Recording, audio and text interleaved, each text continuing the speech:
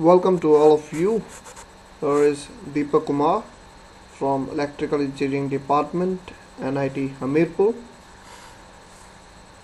So, how are you today? Are you okay? I hope so. Are you happy? I hope so. So, if I hope so, then let's get started with a new lecture on control of electric drives. We know that the control is a very essential part for any system. For example, if you don't control your appetite and you continue to eating chocolates and other stuff, you may lose your body system. So you get a health problem. So just like to remain healthy, you need a control. Electric system also like to have a better control to have a efficient system. So the topic is control of electric drives play a vital role for the electrical system. So in this lecture we are going to cover some few essential topics such as control of electric drives, modes of operation, speed control, open and closed loop drives, current limit control, torque limit control, position limit control, PLL, which is phase locked loop, and speed control.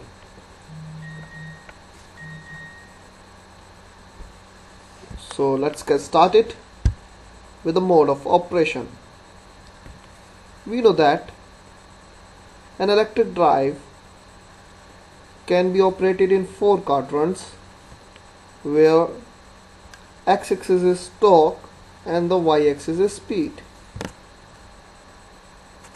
Now your electric system can be operated in such a way that it can operate in one or more than one quadrant, that is less than 4,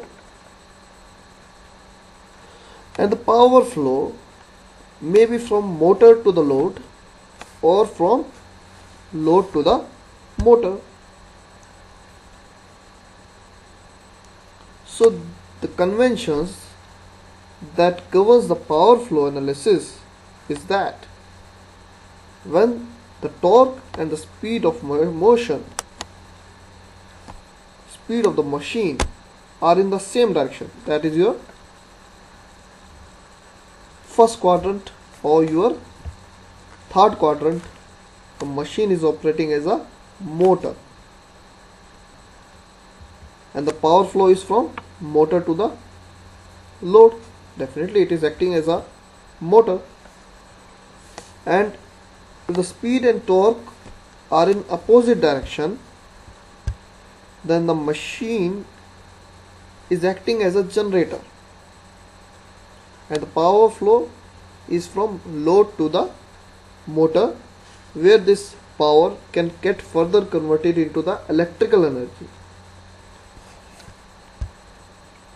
So in first quadrant, which is your forward motoring, torque and speed are in same direction and the load torque is opposite to the machine torque, and the flow of power is from machine to the load.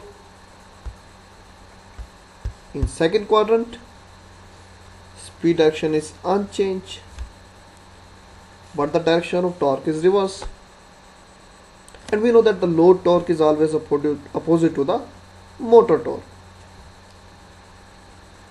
So the machine then receives mechanical energy, then converted into the electrical energy and returning back to the source, electrical source.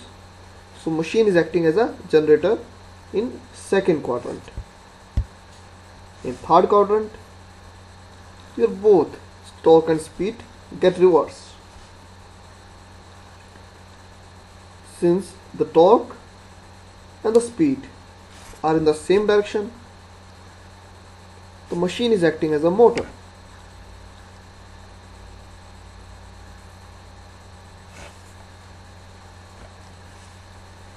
Here the example is given of the bidirectional grinding machine which can operate in first and third quadrant.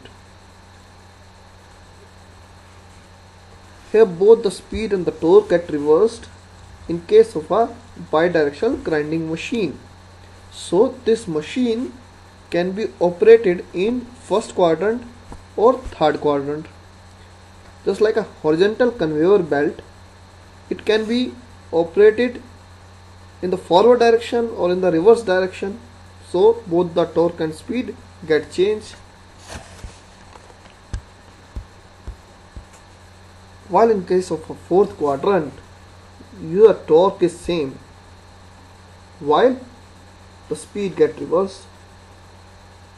For example, in case of a elevator, here the machine is acting as a generator. Okay, so from all this analysis we get that any electric drive system operate in more than one quadrant, and in fact more versatile system can operate in all the quadrants, that is 4.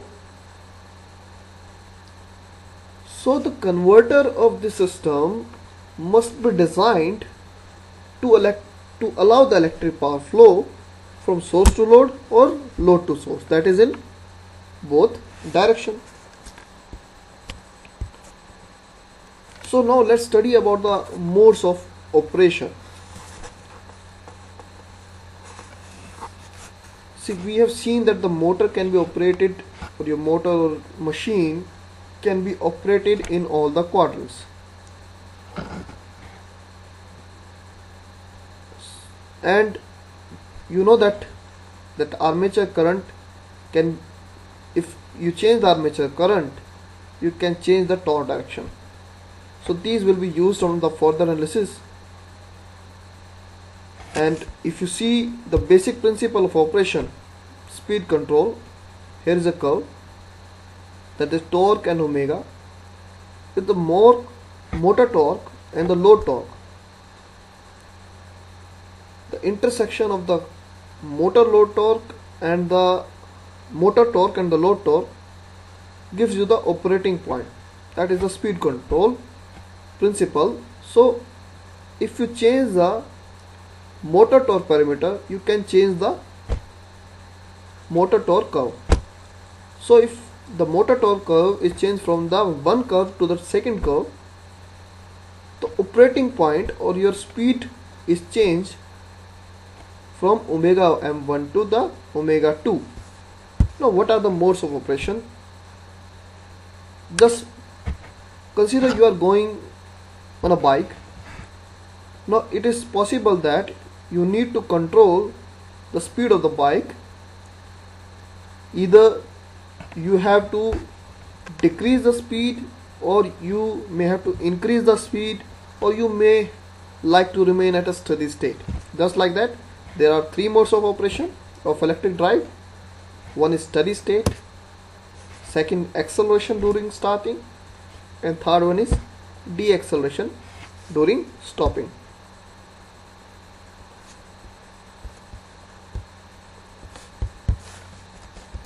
So the steady state operation is realized by adjusting the speed torque characteristics such that the motor and load torque are equal at that speed, that is given by the principle of speed control. When the torque opposes motion, the motor work as motor. When the torque opposes the motion, the motor work as motor in quadrant 1 and 3.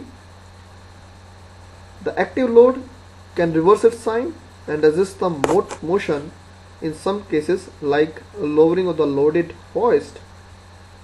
For such a case, the steady state can be obtained by adding mechanical brake, which will produce a torque in direction opposite to the motion. Drive operating in quadrant 2nd and 4th depend upon the direction of rotation. Of course, the definitely 2 and 4th quadrant, it is definitely depending upon the direction of rotation, because the speed gets reversed as compared to 2nd and 4th respectively.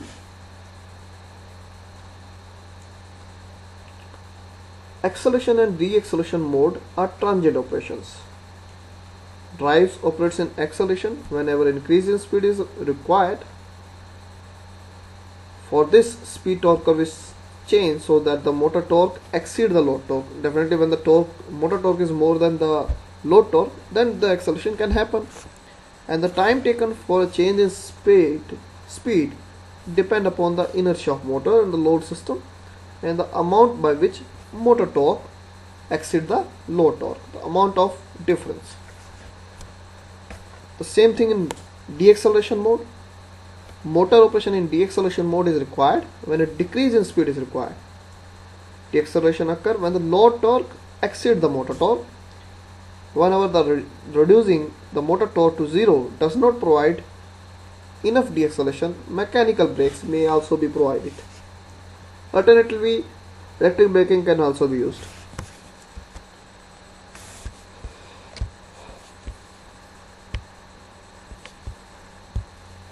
Drives where the motor run at nearly fixed speed or constant speed, single speed drives, and multi-speed which operate at discrete speed setting. So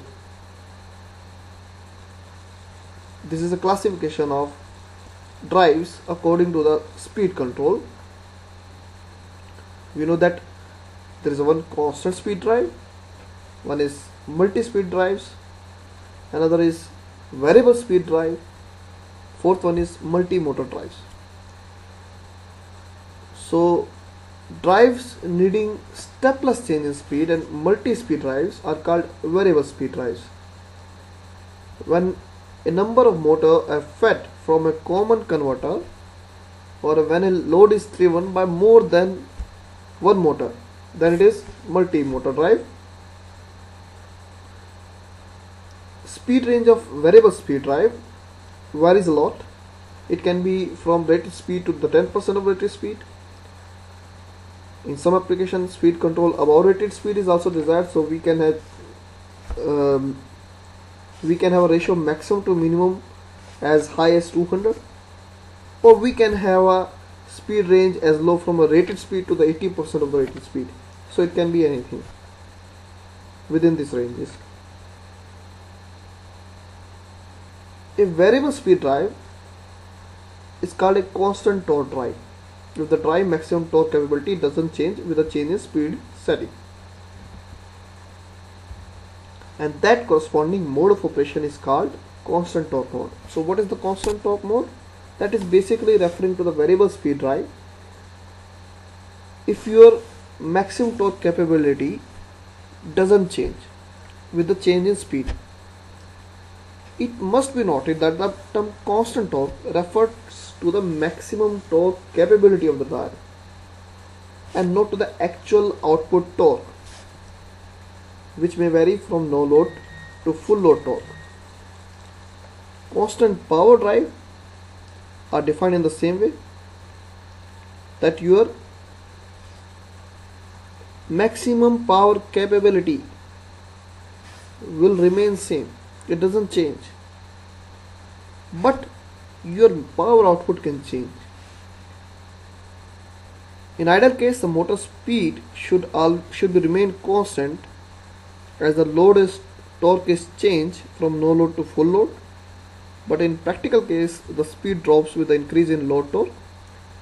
So quality of a speed control is measured in terms of speed regulation, which is no load minus full load by full load speeds. If the open loop control fails to provide the desired speed regulation,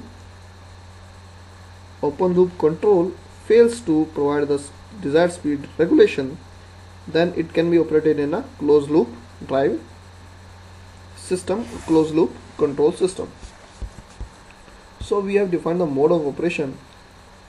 Now how this method of speed setting is achieved electrically in these four quadrants of operation. So here the graph is shown. Here the curves are shown. For example, you want to reach the speed at A1 from the A2. so speed is to decreased in the same direction as omega is in the same direction. So converter will transfer the operating point A2 to A2 dash, that is in second quadrant, in an instantaneous moment, so that no change of speed will occur. This type of command is given to the drive system. The operating point of the drive will follow A2 dash to A2 double dash through the boundary condition. At A2 double dash, the converter will transfer again the operating point at the stable point, that is your A1. Similarly, the method of change of speed from B1 to B2.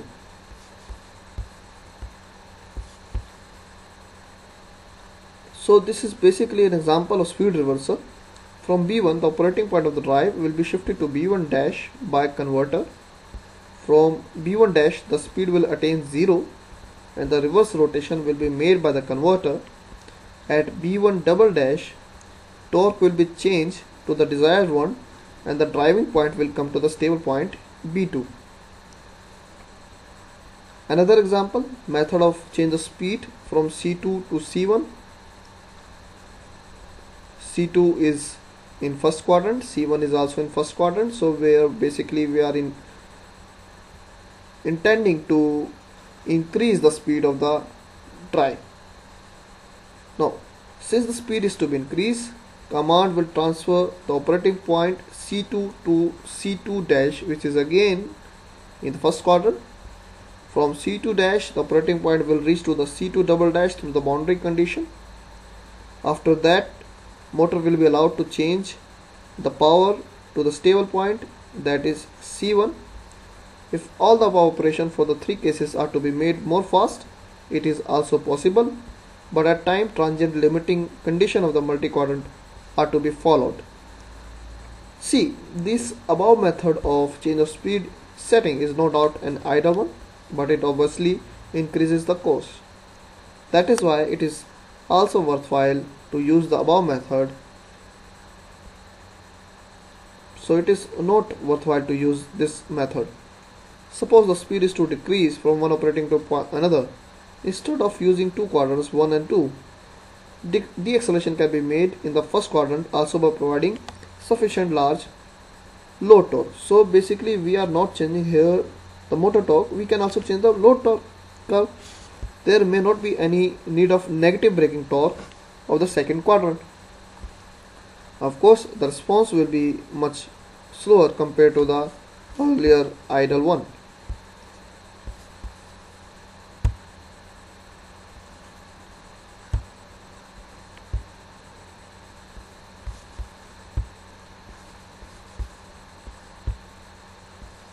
So this is for today. Hope you have gained a